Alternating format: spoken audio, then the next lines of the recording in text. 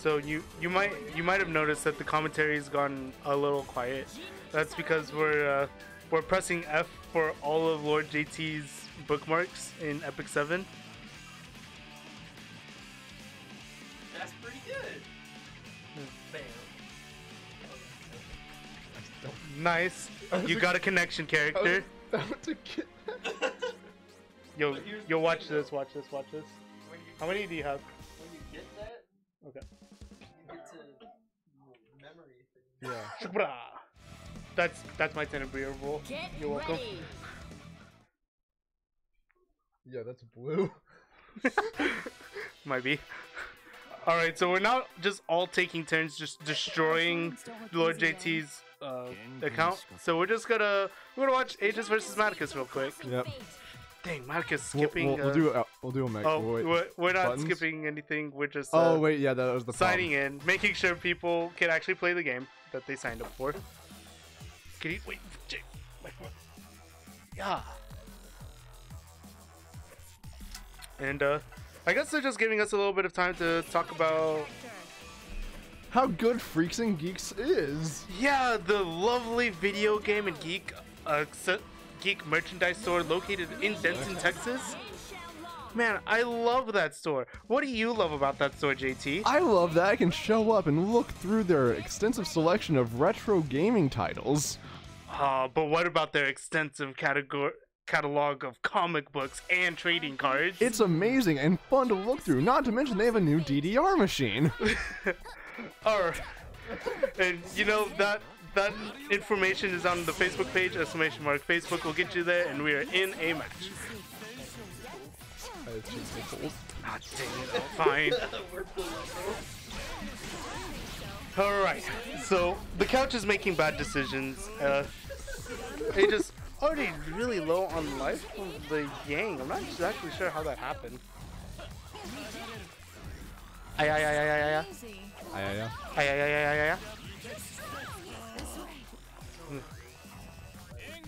This is a little bit of a counter matchup these days. I think like player to player, because I think Aegis kind of needs to slow things down, and then once he's able to get his messed up stuff going, that's whenever he can accelerate the pace. But before that, he really needs to calm everything down to keep his head calm. But Mattikus also thrives off of having a calm, collected environment. So, well, big whiff punish, big oof on the couch, and big oof, big one oof going for Mattikus.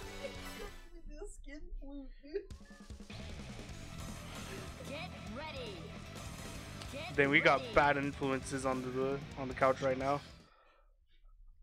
Anyway, yo Omega, how far into losers is this? This losers round 2? Okay.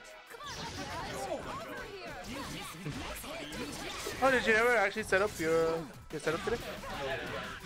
Yeah. Dang. You got a discount as well. I saw that.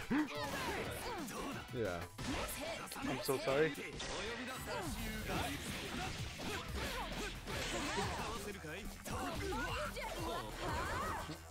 Say hello to your next Armenian skin flute. Oh, nice try. Armenian skin cube. Oh, ice car setups? Not quite, but yeah, the scrambles are really working on Mattikus' favor right now. It's just over and over just getting hit. But now, it just we got some supers going. Getting going.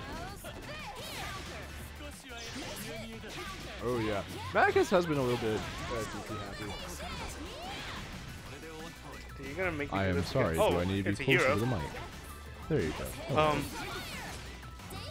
Hello is played. Yeah, and is able to take out the Jin fairly quickly. We'll say hello to your new 3-star.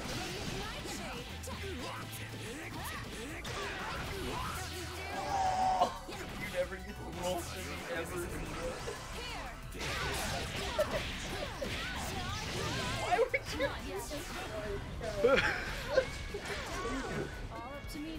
Look, he's still cute, dude. Whoa, Wave super! Wave super through the EX Grim Reaper. thing. And Resonance Mattikus actually getting Wave Super as opposed to being the Wave Super.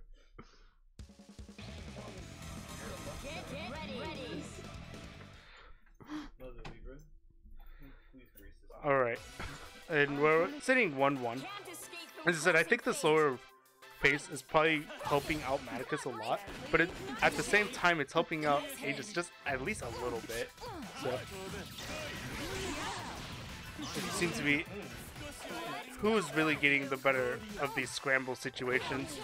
As wow, Neutrale, as all of this has been, wow, got shot low.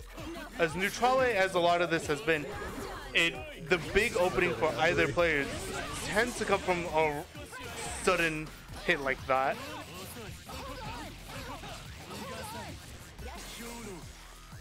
Ice. I like the firecracker there. Yeah, Aegis really just needs to be playing.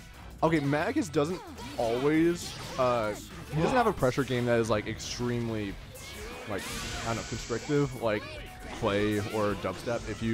If those two guys put you in the corner, you're going to take all the pressure. But Mattikus, even if you're in the corner, it's still just because of his team. He doesn't have the ability to continuously add that pressure. There are holes that you need to get into there.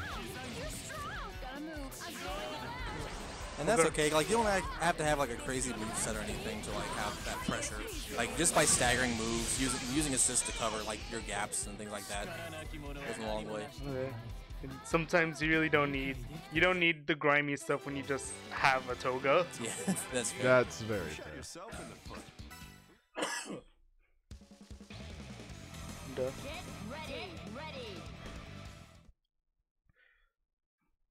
it's looking a little bit more in Mattikus' favor, especially if they just seesaw like this and eventually end up on Mattikus' side. But if Aegis can, fade out some options like that, as JT mentioned earlier, Mattikus has been a little bit more DP happy today, very willing to pull the trigger. So. Whoa! Combos off the counter. Yeah, it's too far away for that to work. Yeah, for Horizon 6. What? Ooh, try to throw out something there. TP. Wow, command grabs? Just press a B. Aegis learning from the school of Atlas for a second. Woo! Double side swap? I like it. Oh, it doesn't fall into it. Just catching out really quickly there. Yeah. I understand.